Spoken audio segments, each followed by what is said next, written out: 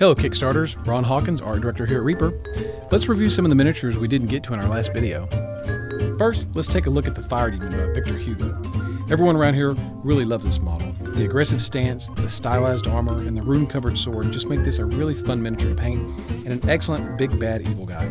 He's much bigger than you might think, about 72 millimeters tall. Also part of that same set is the Demon Prince of the Undead. We were a little hurried on the first day of the Kickstarter, so our graphic showed this guy with paper wings. Well, here he is with his final wings. Jason Wiebe sculpted this model, and it's got a ton of character. I like his scrawny little arms compared to his bloated body. Kind of reminds me of a tick. Demon Lords is $15 and includes everything shown in the Demon Lords options graphic.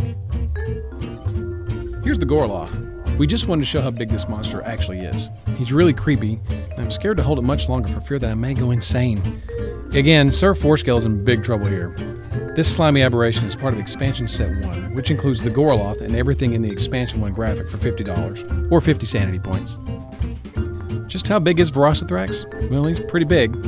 I like Velocithrax because he's different than most of the other dragons in this Kickstarter. Instead of being cat-like, this dragon is very long and sinewy, a lot more like a slithering snake.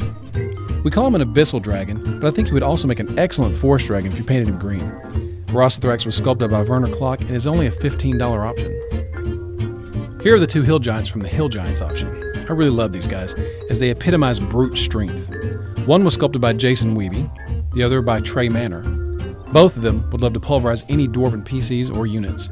Hill Giants is a $10 option. Cinder is a beautifully sculpted dragon by the legendary Sandra Garrity. He's got a nasty snarl, and he looks like he's about to put the smackdown on some poor party of adventurers. Cinder is a $10 option and is a great dragon to add to your miniatures collection. Finally, let's take a look at the Bethalians from Chronoscope. We have the Bethalian Exarch, the Bethalian Primarch, and the Bethalian Centurion. Now, while these are part of the sci-fi themed Expansion 3, these are great models for fantasy too. Imagine the look on your players' faces the first time you pull these out. Yeah, didn't see those in the monster rulebook, did you? Expansion 3 is $50 and comes with everything shown in the Expansion 3 graphic. Thanks for watching our video. We're in the home stretch. We'll see you on Kickstarter.